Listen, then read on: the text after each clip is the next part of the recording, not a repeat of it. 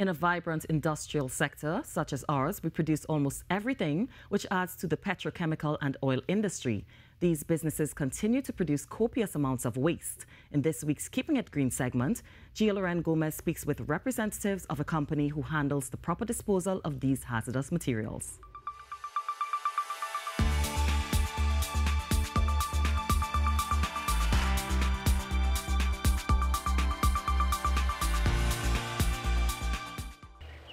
With over 25 years in the business of environmental work, Green Engineering is a contracting and consulting environmental engineering company. Dave Jacob founded the company in 1997 as a certified hazardous materials manager with accreditation from the Institute of Hazardous Materials Management in Washington, D.C. When people hear the word green engineering, they tend to associate it with environmental work, cleaning the streets and trimming the trees and cutting lawns. No, we are engineers.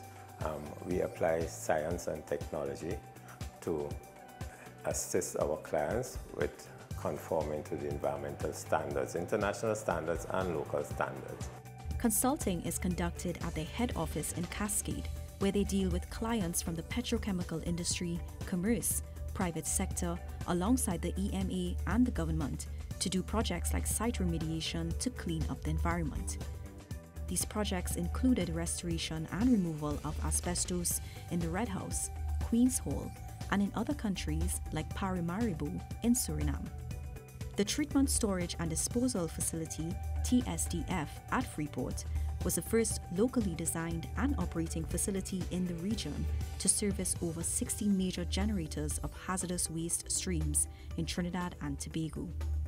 They become hazardous when they are not properly managed. What we do is to step into the middle of the waste generation and the distribution into the environment if it happens, if it is poorly managed, to create this buffer to avoid or prevent hazardous materials going into the environment. The process of incineration is common, and they also bury it in the landfill, but only under special conditions. What we would have done is to design a treatment formulation.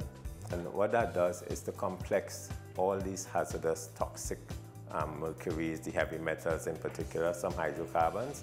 And after fixing these toxic elements into the matrix of this substance, what we do is to solidify it in ordinary Portland cement. This is done so that there's no possibility for leaching of these toxic constituents into the environment. They are hoping that the EMA and the government agencies would enforce more regulations to ensure that these hazardous materials are disposed of responsibly.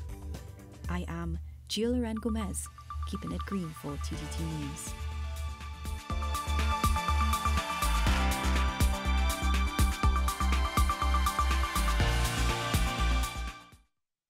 I love the look and smell of litter.